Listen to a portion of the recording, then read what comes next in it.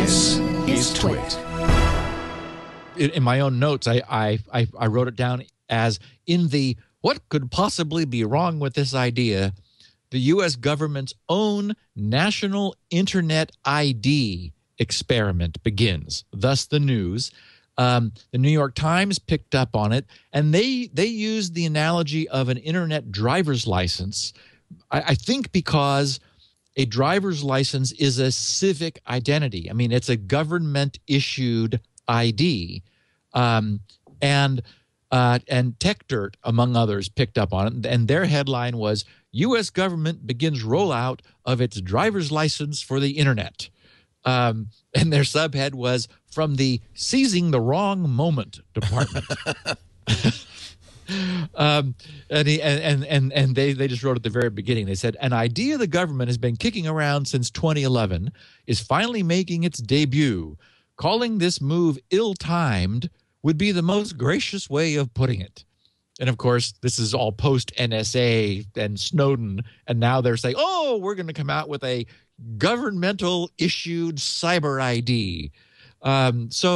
Okay, Michigan and Pennsylvania are the two states where a pilot study next month will be started, and it's just intergovernmental agencies. So I don't even know if a private citizen can get one, but it's just so it's probably for employees in unnamed agencies in those two states to be burdened with one more thing they've got to worry about.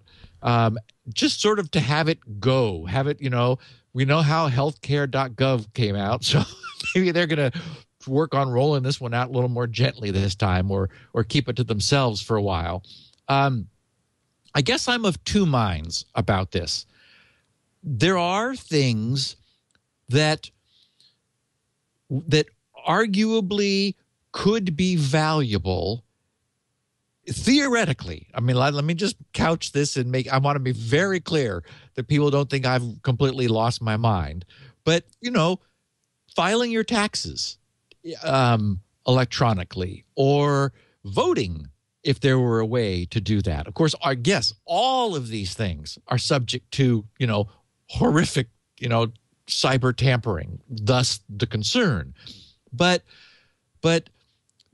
there are certainly instances where we want anonymity, and this is the reverse of that.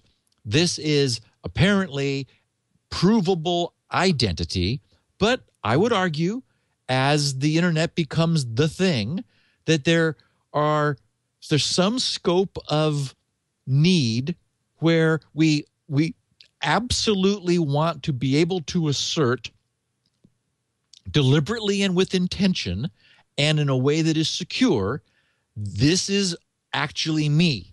Yeah, I mean, any financial transaction, right? I mean, well, see, there we would be doing it to our bank. This is to the government. Let me think of what.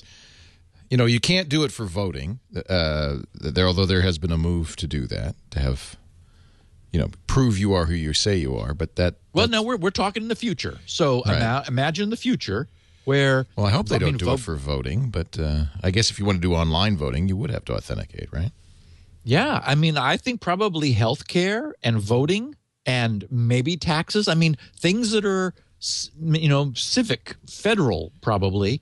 There may be some way of going to the post office and and proving, give them a birth certificate and an ID or whatever, and say, I want my government issued cyber ID.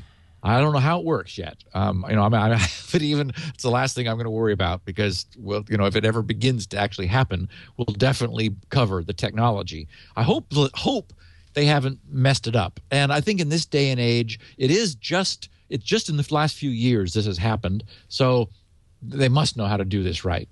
Didn't Facebook used to have for some people they would ask for a government ID. You send like a newspaper and a picture of yourself holding the newspaper or something to prove you are who you are. There are cases where I guess you could use a government ID for something like that, and that's exactly my point. I can see where But you've got one. You've got a driver's license. That's a government ID. Yeah, just hold it up and wave it in front of the right. camera. See? Yeah. Okay, I'll try to hold it still. Okay, how's that? But we know, I mean, there have been attempts for voter ID in many states, and it's widely considered a bad idea because it disenfranchises poorer voters. So I don't know. Right. Right. And even the machines, they can't even make a machine that's right. that works. Right. It's like, oh, gosh. Yeah. It seems like a bad idea. I mean, it's very worrisome, but I just thought, since it's coming up in the news, this thing's beginning to raise its head.